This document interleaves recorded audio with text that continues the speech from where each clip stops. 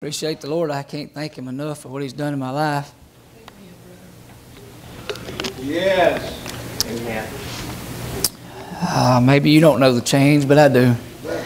Amen. I know what God is and know what God is and what He's done in my life, and well, He sure has been good to me. Amen. Thank Him for saving me and blessed me the way He has, and for keeping me. Yeah.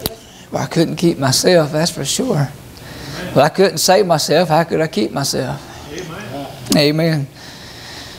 Got a good hand of God, though. Yes, bless the Lord. One of these days we're going to see what's on the other side. Amen. Thank God. See what we preached about. See what we sung about. See what we prayed about. See why we worshiped here. Job said, "These worms may devour my flesh." Yeah. Yeah. But one day I'm going to see Him. Praise. That's right.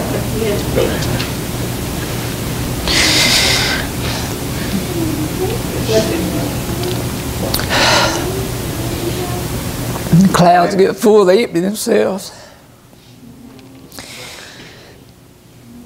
I don't know if you feel what I feel this morning, but I know He's real. Amen.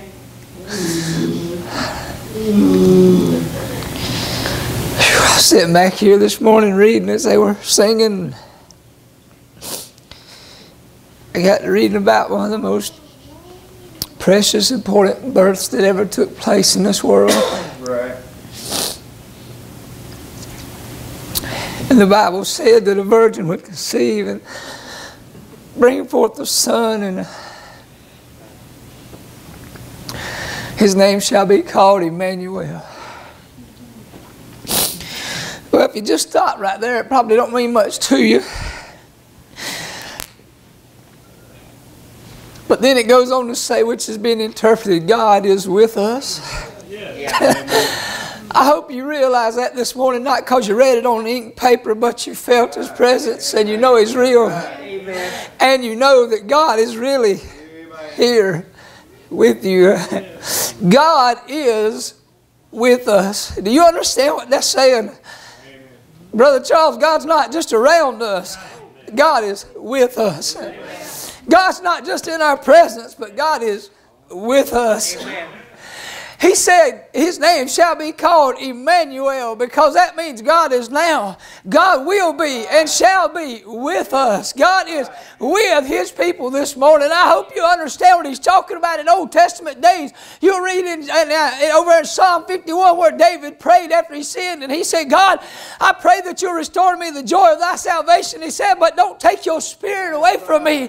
What did he mean when he said, "Don't take your spirit away from me"? Because in Old Testament days, the Spirit of God would come down. God would come down and He would make Himself known amongst His people. Brother Charles, if something needed to be done and the people couldn't do it on their own, God would come down to where they was, and God would dwell among them, and God in His presence would come around them, and He would make sure that they was able to do what they need to get done spiritually, Brother Tony. And God would come down and be around them for a little while. And God would come down and He'd be on them for a little while. The Bible many times in the Old Testament said the power of God and the Spirit of God came upon them. How? Because God out of heaven came down to where they was, and God surrounded them. And sometimes He built a hedge about them so the enemy couldn't hurt them. And many times He came down and He brought fire down out of heaven to destroy the enemy. But He would come down around His people. He would be around them and He'd be upon His people. But then after He accomplished that which He wanted to do, God would go back into heaven, and God would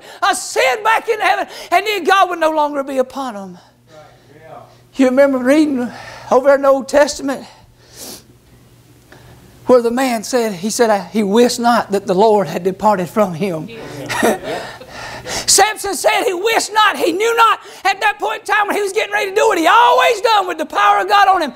The power of God was gone. Yep. Bless Him, Lord. But then in the New Testament, when you get over there, The Bible said that the virgin will conceive and bring forth the son, and when this son is brought forth, his name will be called Emmanuel, because now God's not among you, God's not around you, God's not upon you, but God is with you. God is in you. God shall take up his abode in you. God's not just among us this morning. God is here with us. And I'm glad that when I come to church, he's with me. But when I walk out the doors, if he was just among us, we might leave today and leave him in the church house. But he's not among us in the church house. He's with us in the church house. And when I walk out them doors today and I fight a cruel world and all kind of crazy stuff and chaos is going in this world, I've got a God that ain't among me, but God that is with me. He don't only go to church with me, he goes in the world with me. He's wherever I go, and he made a promise and said, I'll never leave you nor forsake you. He said, I'll never leave you. That means he's not ascending back on high anymore. And when he goes, the next time he goes back on high, we're going with him because he is with us. And if he's with us, we're going with him. We were crucified with him. We'll live with him, and one day we'll reign with him, because he is now Emmanuel. He's not just God among us. He's just not God on us. He is God with us. And I'm glad when I walk through a valley, he ain't somewhere around me, but he is with me in the valley. He is with me through the trial. He is with me through sickness. He's with me through health. He's with me. He is like a marriage. He'll do it in sickness and in health, through poverty as in wealth. He's with me in the good times. He's with me in the bad times. He's with me all the time, because he said he'll never leave me nor forsake me. That's a God, I'm telling you what, that loves you so much. Every time you walk away, he walks closer to you to try to get you to come back. It's a God that when you turn your back on him, he'll never turn his back on you. He is with you wherever you go. The Bible said, if I make my bed in hell, thou art with me. What he's saying, he's not saying you're going to hell. What he's saying is that don't matter where you go, you can't go where God ain't. It don't matter what you go through, you can't go through anything that God can't handle. God is with us. I'm trying to sit back here this morning, God just kicked my honey bucket over, reading a scripture that said his name would be called Emmanuel. If I'd have stopped right there, Brother Charles, I'd have probably got up and preached something else. But I got up, I read just a few more words, and it said, which is, God is with us. I'm glad God's with us this morning. He's not some ruler. He's not some king that's ruling from a far distance and saying, now y'all boys do this, y'all girls do that. No, he's here with us this morning in the church house. He's with us everywhere we go. I'm glad God's with us. Amen. It ain't Old Testament no more. Amen. He ain't going back. He ain't here for a little while. He's here to stay. He's here with us. He has taken up his abode in us. Jimmy, I was thinking when I was there reading that scripture, I remember so many times. We lived in a little trailer down there on the bottom of the hill, and our grandma lived up on the top of the hill, and we didn't have water down there when we was little. Many times we had to go up the hill and get baths and come back down the hill. But many times we came back down the hill, it was already dark. Mama said, go up the hill and get your baths now and come back. You got to go to school tomorrow. Brother Tony, we walked back down that hill, but we walked out the door and it'd be dark. And we'd look around and we hated to walk. I did. I don't know about the rest of them. I was a scaredy cat. I was about 6 or 7 years old, and I'd go to walk down that hill, and I'd look back at my grandma and say, go ahead now, I'm going to watch you when you go. I'd say, okay. I walked down the hill, and I'd look back up there, and she'd still be watching. She'd still be watching. Now listen, I'm glad she's watching over me, but I'm going to tell you what, I'd have felt a whole lot safer if she just went with me. Amen. I'd have felt a whole lot better if she just went down the hill with me, Brother Mark. I'm telling you what, I'm glad God is watching over us. But I'm glad even more that God ain't only just watching over me as I walk through dark places, but God is walking with me through the dark places. I'm glad God's watching over me when I got a problem, but I'd much more rather have a God that walks with me through the problem. I'm glad God is not just only watching over you, but God is with you through it all. God will never, He said, I'll never, you know how big that is. God said, I'll never leave you nor forsake you. That means no matter how bad it gets, that means no matter how troubled you are about your situation, situation in life. It don't matter how far you go out in the world. It don't matter how far you do go in sin. It don't no matter how far in depression you go. God said, I will never. He said, I will never leave you nor forsake you. That's the kind of God we serve. And it's because God said a virgin shall conceive and bring forth the Son. And His name just is not Jesus, but it's also Emmanuel. Amen. He was saying He's the Son that's going to die for you. He's the Son that's going to die for you, but He's the Son that's also going to go with you. Right. You know what that means? Brother Tony, when this time comes for me, time comes for you, and all the rest of us, if God don't come back before then, if Jesus don't come back to take the church home before then, that means we're going to die too. Yeah. You reckon about that time God's going to say, well now, I've come as far as I can go. Oh no, He said, I'll never. So when the time comes and you feel like death's knocking at your door and you feel like you ain't going to make it, it's all over. You feel like you're going to have to cross this valley alone. I promise you, the Bible said, though I walk through the valley of the shadow of death, thou art with me. I'm telling you, He's with you now. He's with you then. He's with you forever. He's a God that'll never leave you nor forsake you. He didn't only die for you, He'll go through it with you when you die and you cross over to the other side. Boy, that's a good God, ain't it? Amen. He said, I am with you. Through all eternity. Yeah. I've had some friends, and you have too, that said, I'll be with you through it all. And you turned around at the toughest times in your life, and you thought they'd be there. You turned around and you said, where are they all at? You couldn't get them on the phone. They wouldn't come visit. And you wonder, how am I going to make it through this alone?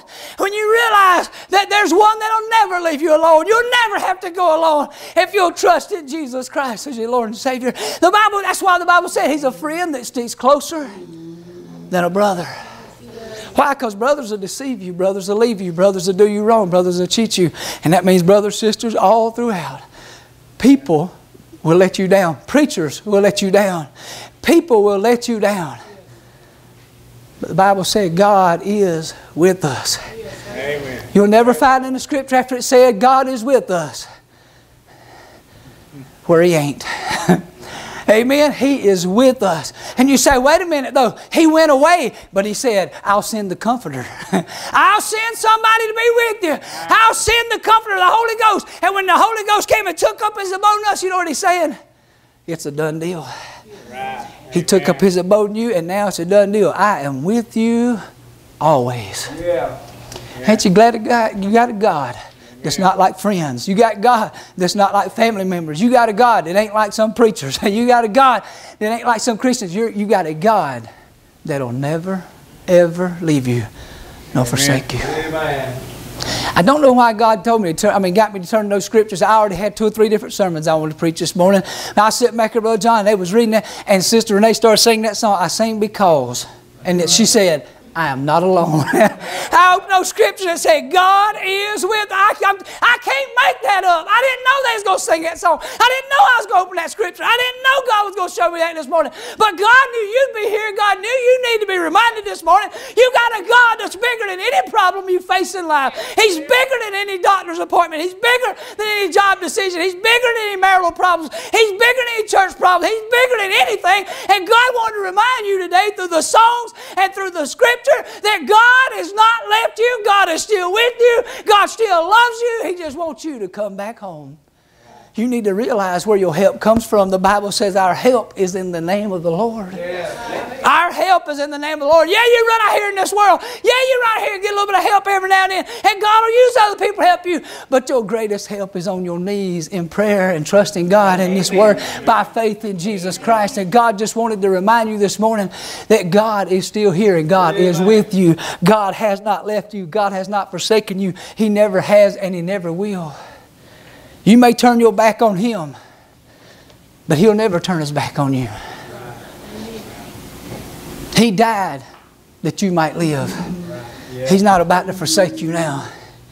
God paid the price so that you could have eternal life and have it abundantly here in this world. God's done that for you, and God's done that for me. You can come on to the piano, sister. Y'all can sing a couple songs since I preached so short. I'm fine with that. But I'm just giving you what God gave me sitting right back there. And when I got up, God wanted to remind you that He is with you today. He's not left you.